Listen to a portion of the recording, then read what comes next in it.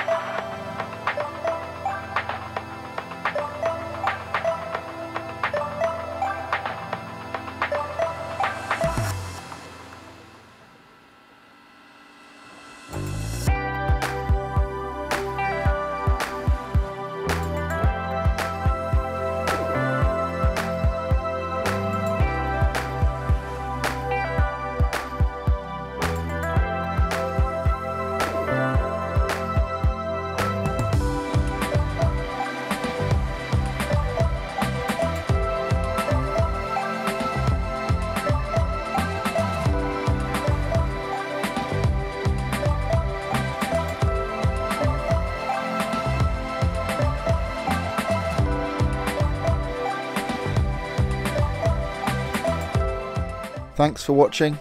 Click the screen to watch the next video and don't forget to subscribe. See you next time.